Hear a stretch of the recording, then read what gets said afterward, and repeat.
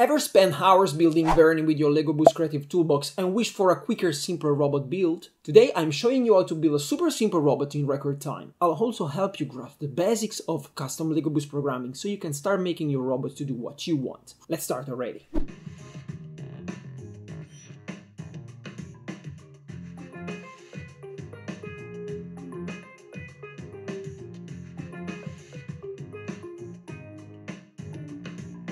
And there you have it, your very own speedy robot. But the fun doesn't stop here. The models included in the LEGO Boost set have pre-made programs that do not really teach you how to code custom programs for your creations. Let's change that. Next, we'll dive into programming your robot to move around. Open the LEGO Boost app. You can get it for free from your device app store.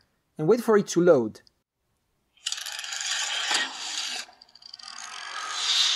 Once the lobby screen appears, scroll all the way to the right and click on the window to unroll the curtain, and tap here again to enter the Creative Canvas programming environment. Once there, click on the plus and create a new project. Let's leave the default project settings for now. Now, it asks to connect to the robot. So we press the green button on the robot, start blinking, and it should pair on its own. Once it's connected, the light turns blue. In this very first program, let's make the robot move straight. To do so, start by dragging a start block that you can find here in the palette of yellow blocks. Every program starts with this start block. Next, go to the green palette and find this block called Move Steering for Time.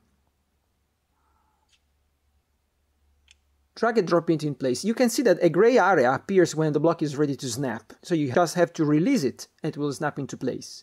If you want to know more about a block, you can press and hold on a block in the palette or in the program, and a little pop-up window will appear. There are other similar blocks, so in case you make a mistake like so, you can remove this block by dragging it away. Now let's test it. We can tap on the start block or on the green play button. What? It's going backwards. Why? When your program does something unexpected, you shouldn't blame the program itself. It's just that we encountered a bug. What's a bug? It's a defect we made that prevents your program from doing what it's supposed to do. In this case, we want the robot to go forward, but it goes backwards. Let's see why. We have to investigate. Here it is. Well, to balance the weight of the batteries, I designed the robot with the hubs bottom facing forward, and that means that the motors are swapped. It's like the game of opposites. Forward becomes backward, and left becomes right. So let's fix this bug and make the robot go slower. To do so, we have to input a negative speed, let's say -25. Let's try again. Slower, safer, better. Well, shall we try full speed? Be careful, as it could fly off your table. Let's try. -100.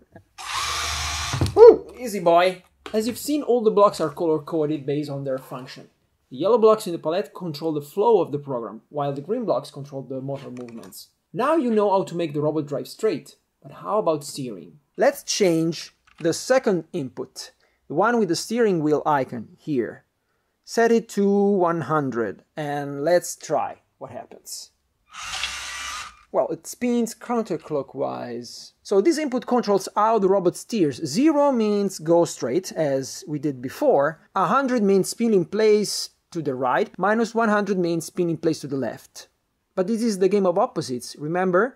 So in this case, 100 means spin left, and -100 means spin right.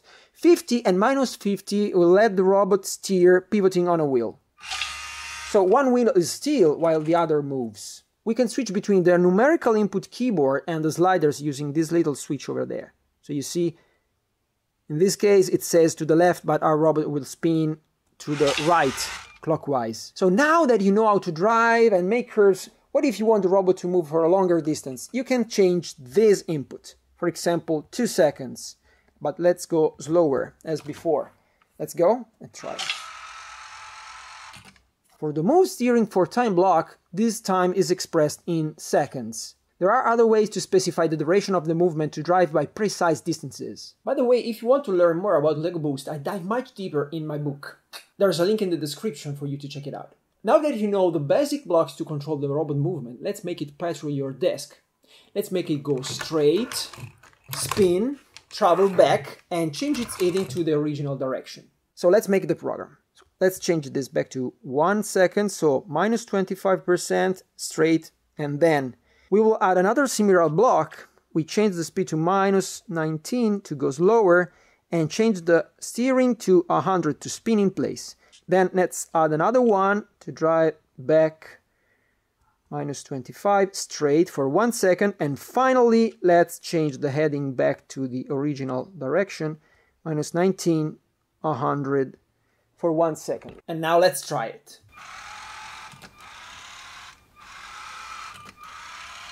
Perfect, it worked really nice. You just wrote a program for your Lego Boost robot from scratch, and you should be proud of yourself. But knowing 2 programming blocks is just the beginning. If you want to level up your Lego Boost programming skills, watch this next.